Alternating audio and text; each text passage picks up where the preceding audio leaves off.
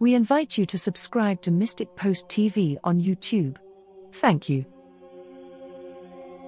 For some time now, the commission established by Cardinal José Francisco has been investigating the presumed Eucharistic miracle that occurred in Guadalajara in Mexico.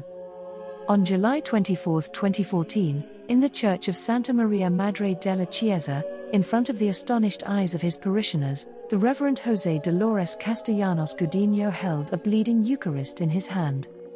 The priest claims to have received instructions from a mysterious voice to open the tabernacle at 3 p.m. And, after having gathered the parishioners, he opened it and he found the hosts covered in blood. Although this is an inexplicable phenomenon, the Mexican diocese has been investigating the event before declaring that it was a miracle. Since in cases of the supernatural, the Vatican must pursue all the tests necessary to exclude natural and scientifically provable causes. Once the exams have been concluded, it will finally be possible to remove any doubt and declare that it is indeed a great Eucharistic miracle. Father Gudino spoke on his own behalf about what he witnessed on the probable Eucharistic miracle and told this story. Here is a summary of his report. While the priest was doing a solitary prayer, he was suddenly distracted by a mysterious voice that told him, "Ring the bells to make everyone come here. I will pour my graces on those present and throughout the day.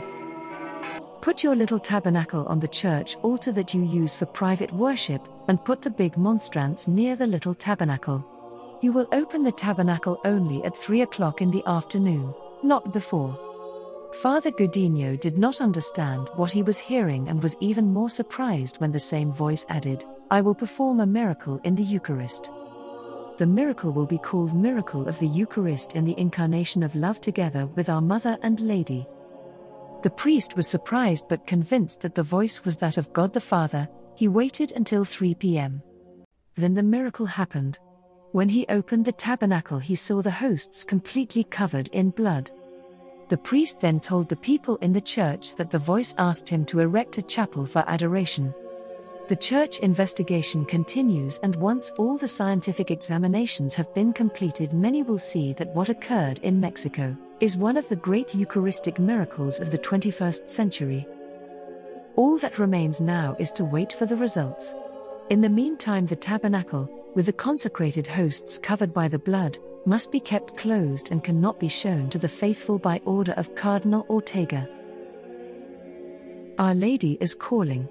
God bless and thank you for watching Mystic Post TV.